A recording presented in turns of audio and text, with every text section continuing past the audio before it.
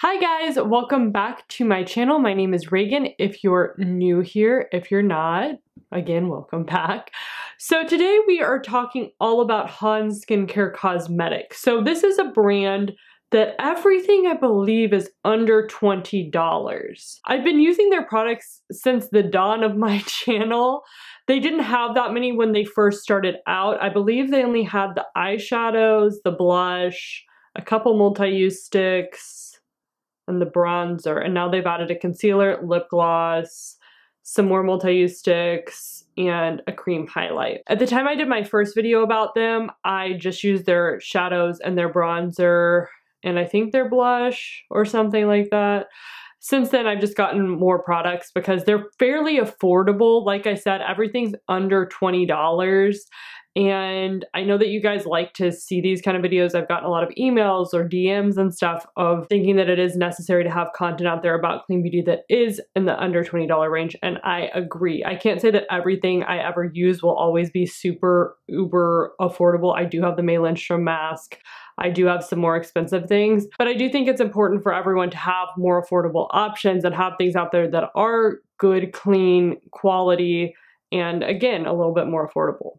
So let's just roll into talking about everything. Basically everything on my face today is Han.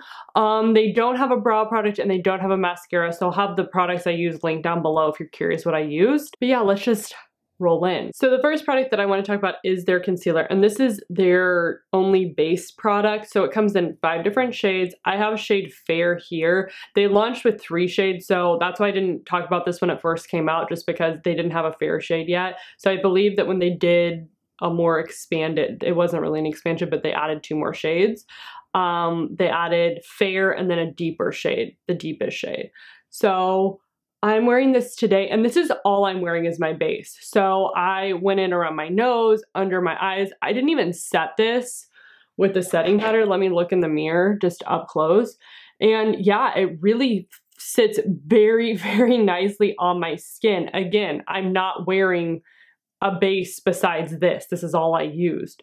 So I have really liked their concealer. I think the coverage is pretty good. It's pretty light in consistency, but in coverage, it's pretty, I'd say it's medium full. It's not as full as the Fit Glow concealer, which I think is, I wouldn't say a dupe, but it's just an alternative if you're looking for something that does have a little bit more full coverage than this. I think the Fit Glow one does have a little bit more full coverage, but the price of this, it just can't be beat. $18. And again, I can wear it under my eyes and as a base, basically, and my skin looks really nice and flawless. So I don't put any fancy filters on my camera. I don't know how to. So this is just kind of what you see is what you get. And I'm really, really impressed with it. This is kind of a product I've changed my mind about as I've learned how to contour.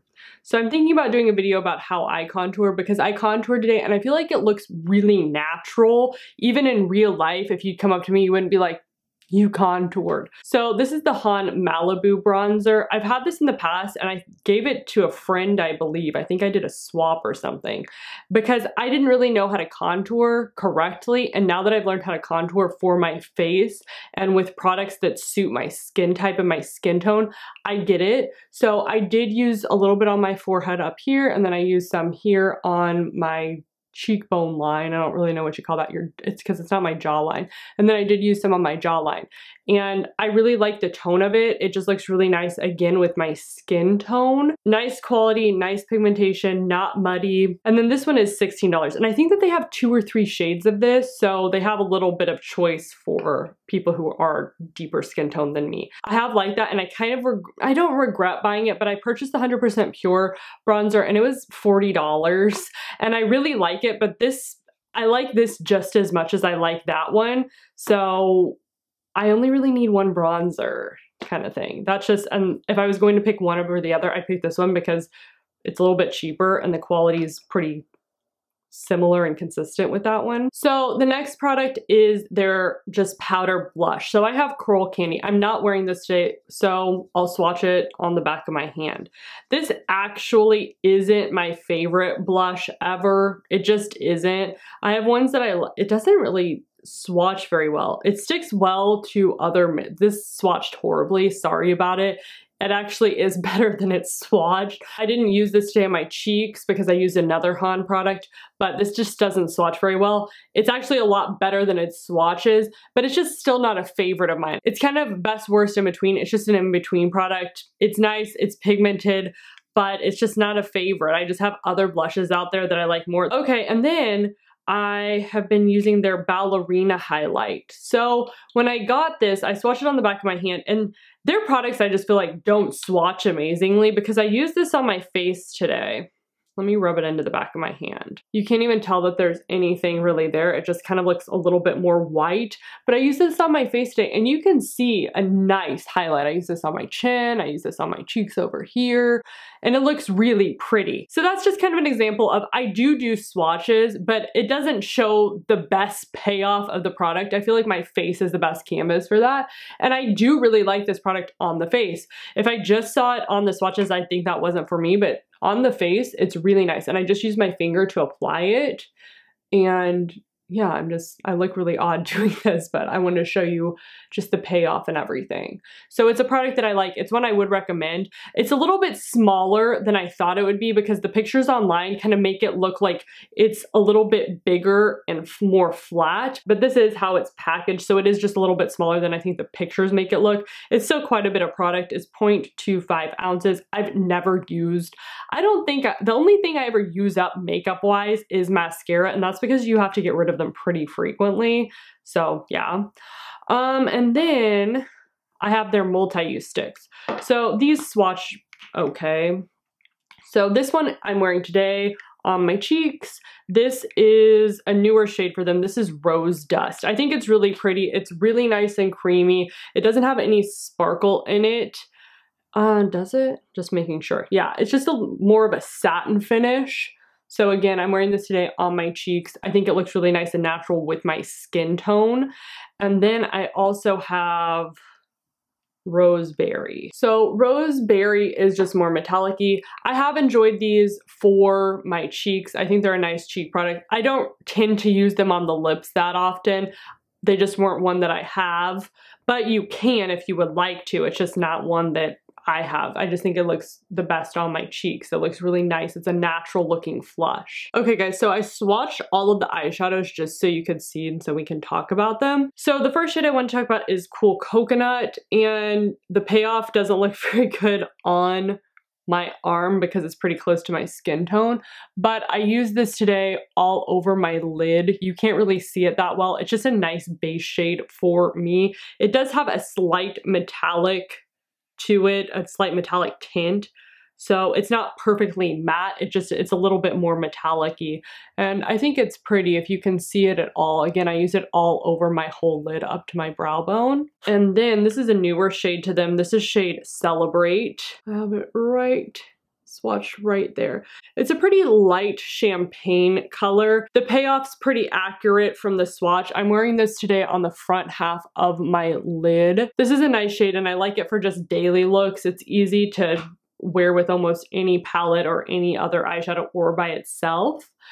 And I do have shade Sunset. This is the first shade I think that I bought from them. So it's a little bit more of an orange gold. The payoff of this is pretty accurate as well. I like this, but I feel like because it is a bit deeper, it does need to be worn with other eyeshadows. So I use this on the back half of my lid today. And then the last shade, this is one that I just don't use that often. I purchased it because I thought I might, and I keep it around because I have a relevant reason. This is their, what shade was this again?